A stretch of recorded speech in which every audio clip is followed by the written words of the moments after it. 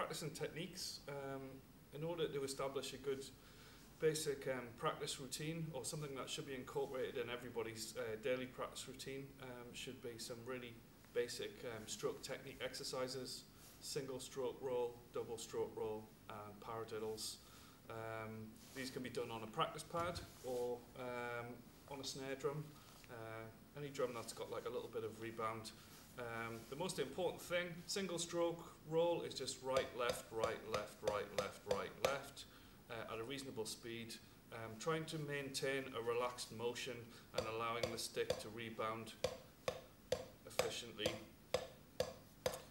Double stroke roll would be right, right, left, left, right, right, left, left, right, right, left, left, and a combination of those two would be a paradiddle, single paradiddle, which would be right, left, right, right, left, right, left, left.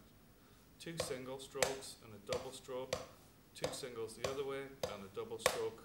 The best way to do this is with a metronome to help you keep time and establish a good inner clock. So we might play eighth notes or quavers over the top of this.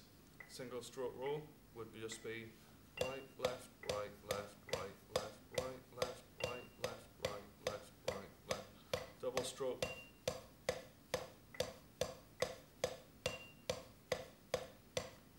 Paradiddle.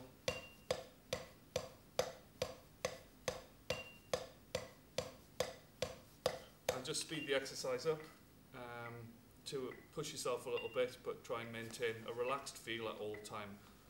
Try and avoid hitting into the pad or choking up onto the stick with your fingers or locking your wrist up. Nice relaxed technique.